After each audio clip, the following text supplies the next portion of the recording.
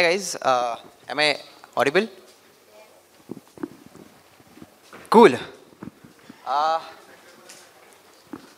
Good afternoon, ladies and gentlemen present here.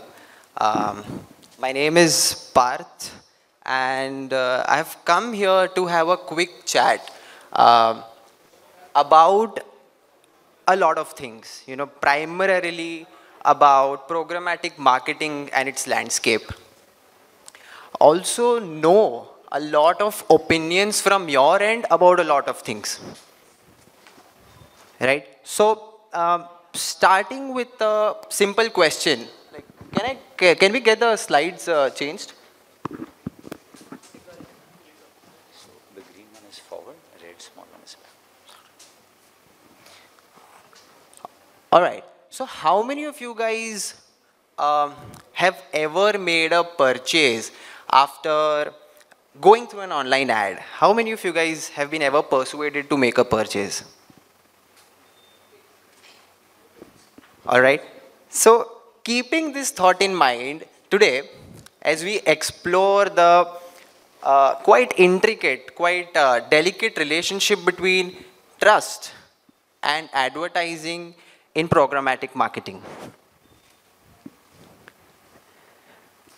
All right. As we dive deep into the dynamic digital era, it reminds me of a thought. It goes like advertisement is a legalized form of lying.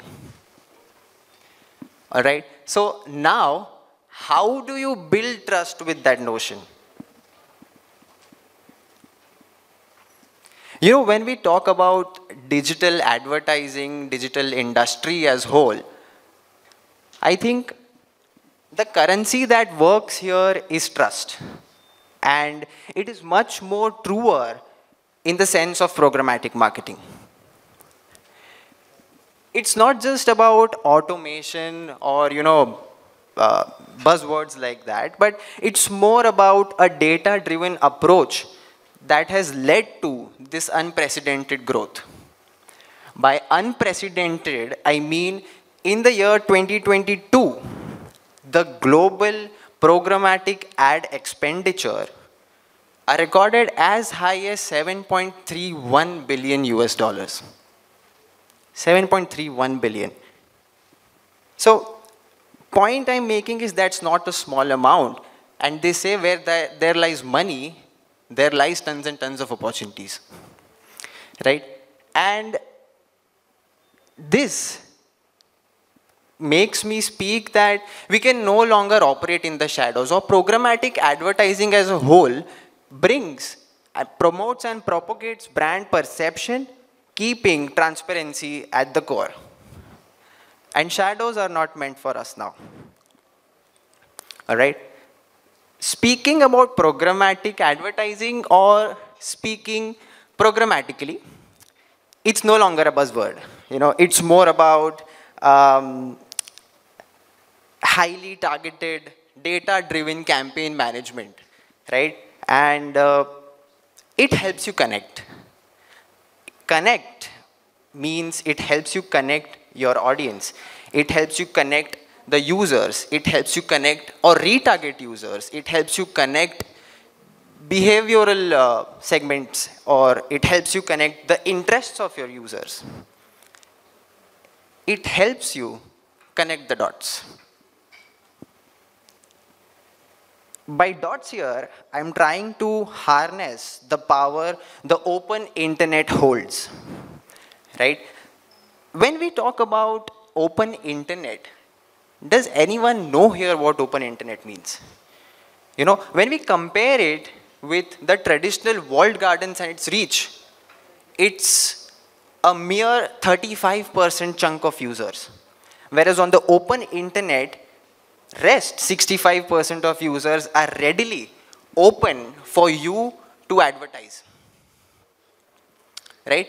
So giving an instance here, it's more about reaching out to the right user with the right brand on the right app or website, compared to reaching out to a user who is on a social media platform to pass his time or for entertainment. This makes me talk about how we helped Swiggy Dine Out to retarget the users to make finally the first purchase on the Dine Out segment. So it was the users who were present in the Swiggy umbrella but have never made a Dine Out first purchase. So the specially curated cohorts helped us understand and cross almost 40,000 plus orders, first orders in the last 6 months, which gives me an average of 7,000 to 7,500 orders per month. And these were all Swiggy umbrella users and have never made a dine out first purchase. Right? So this makes me ask you guys, or us as a community, what makes you trust any other mode of advertisement? Anyone? I know, I think it's lunchtime, but please bear me, I think I'll only take 10 minutes. Anyone? What makes you guys trust any other mode of advertisement?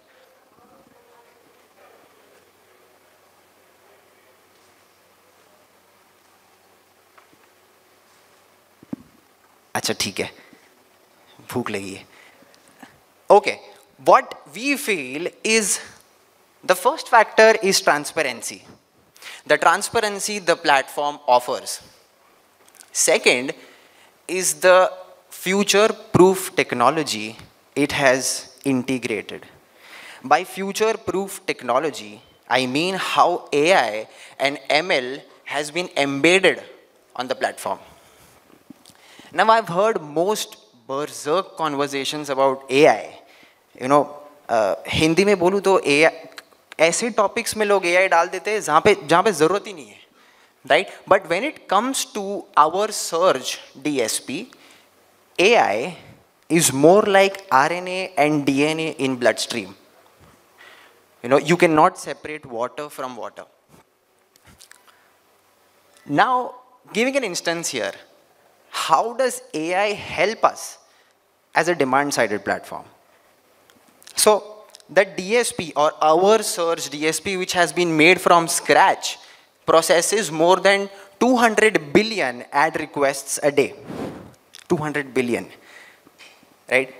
How am I supposed to know, or how are we supposed to know how to display the right user, the right brand, on the right ad slot, on the right time, at the right price?